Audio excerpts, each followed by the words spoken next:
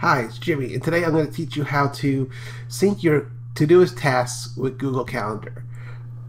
Todoist is a great task management application, but what if you want to get those tasks and have them sync to your favorite calendar app? In this case, I'm going to use Google Calendar as that's what most people use. So let's get started.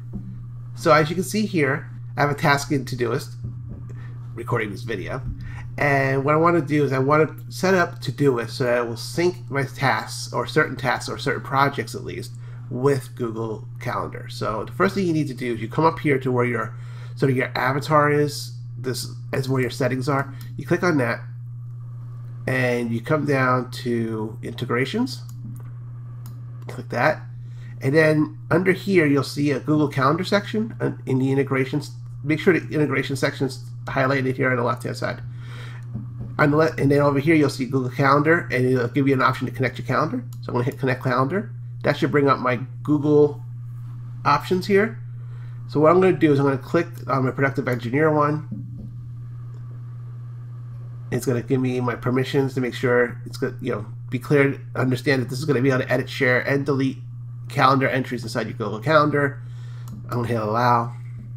You get another message here that tells you that Google Calendar will have the ability to see certain information inside of Todoist. You say agree, and then you're going to get this little screen right here, which looks a little weird because I'm in dark mode.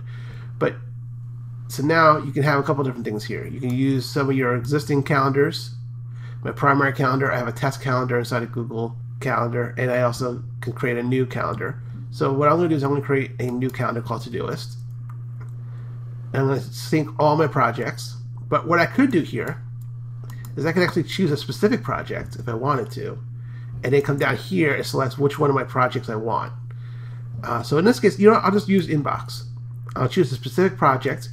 I can choose all of them, assuming that they have already been synced, or a specific one. I'm going to just choose everything in my inbox for now, just to keep it simple. And then you can have a label. So the nice thing about this is labels in Todoist are tasks. Let me try that again. Labels inside of Todoist are tags with a G, not tasks. And what they allow you to do is they're pieces of metadata that allow you to sort based upon that piece of metadata. In this case, gcal might be one here. You might put gcalendar, Google, whatever you want to put in as the label. Gcal's fine for me. I don't use that, so that's okay. The default duration for new Todoist tasks inside of Google is 60 minutes. So this is one of those scenarios where if you don't set, when you set a task typically in Todoist, you're setting it like I want to do this task at a certain time, but you're not necessarily setting a duration. Whereas calendars typically work on duration. So by default, it's going to say it's 60 minutes. You can change it to like 30 minutes. So I'll just change it to 30 minutes for now. Then you have these two other categories here. Todoist tasks without a due time. So in other words, if you didn't assign a time to them, because a lot of times in Todoist you might assign a date, but you might not assign a specific time. So you have a couple of options here. By default, it's going to sync them as though that task takes all day, which most of the time is not what you want. Or you can just do not sync it. So if you're going to use Google Calendar, one of the recommendations I would have is that you set estimated times to completion, right? So if I'm doing a task and I say I want to do this task at 4 o'clock, then I'm going to set it for a half hour, 15 minutes, an hour, whatever it is. So that way, when it goes into my calendar, it's not locking the calendar all day, or conversely, a situation where I just don't put it into my calendar. Now, if you have tasks that you're going to do at a specific time, but you don't want them to show up as calendar events in your calendar, then in that case, don't assign it a time and just do not sync it. The other thing you want to do is, once you complete a task, do you want it to stay in Google Calendar, or you want them to be removed? So what I'm going to do here is I'm going to select it are removed from Google Calendar, because if I'm doing a task, once I'm done with it, I don't want to see it in my calendar anymore.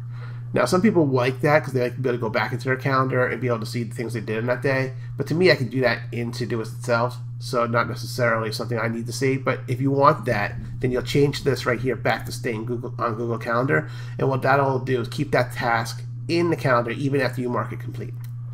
So now I'm going to hit, so I'm going to actually change this back to remove. I think I have everything the way I want it. I'm going to hit connect. It's now connecting. Okay, so now we're connected. Okay, we're back. So one of the things I did while we were offline is I just pulled up my Google Calendar here on the left-hand side. On the right hand side over here, I still have my Todoist window. So as you can see, if you look closely over here, I have a new calendar that was just created called Todoist, which will take all the tasks from my inbox that I put in my inbox and will populate those in my calendar. So one of the things I can do here, I have a task here, record how to sync with Todoist, and if I go to today, you can see it's right here. It's listed here on a calendar. It doesn't have a specific time. So what I could do here is I can come in here, click on add a time, and let's say my current time zone, and let's say 10:30 p.m. and click add, hit save, and now you can see two things happen. You probably just noticed it on my screen to the left here, but I have my time here, and it automatically syncs because it's bi-directional sync between calendar and Todoist. And now you can see over here, if I actually probably stretch this a little bit, well, maybe not. Down here towards the bottom of the day, you can see that this is now at 10:30. Now if I click and drag this to 2, and there it goes. So it takes a second or two. I got a little impatient, but you can see when I hit the refresh, it refreshed it over here in Todoist. So it's really cool. It's a bi-directional sync. It works well. Next, what we can do is I can add another task in here. And because it's in my inbox, let's make this one edit video for Google Calendar. And I can come into schedule, and let's make that tomorrow. Let's learn how to spell calendar.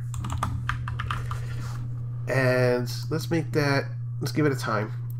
Let's come down here to add a time, and let's make that at 11 a.m. We'll do that. My time zone, hit add, save, and then you can see that shows 11 a.m. I'm going to do a quick recycle there. Oh. Helps when you actually save the tasks. So edit video Google Calendar. Again, let's schedule that for tomorrow. Helps if we assign the time, like I said. Let's do 11 a.m. Add, and then save. You have to save and hit add task. And then now that will be there. And then tomorrow, I should see something pop up over here. So if I come over here to 11, now you see I have edit video Google Calendar 11 a.m. So that's really cool. And if I come in, like I said, if I come in here, and let's say I change the time, right? I want to edit it. And where's my time? And let's say I want to make it, let's start the far time first. Let's do 1:30, and let's start this at 1 to 1:30. Nope. Let's try this again. Let's do 1 to 1:30, just a half-hour one. We'll save it. And now it should change over here. And there you go. It changed over to 1 o'clock. You should say 1. So notice, because there's no duration in Todoist, it just shows me at 1 o'clock. But if I come back over here and I change it, I can actually change it again. Just be a pain in the butt. I can make it 3 p.m. Hit add, hit save, and this should now move from 1 o'clock to 3 o'clock. And there it goes. So pretty cool, right? The ability to bi-directionally sync your calendar and your tasks between Todoist and Google Calendar. A lot of people use Todoist. A ton of people use Google Calendar. If you're using Google Calendar as your calendar app, there's a couple of recommendations, and you want to use Todoist with this. There's 2 big recommendations I would have. One is try to assign times to your entries, so that way it doesn't come up as all day inside of Google Calendar.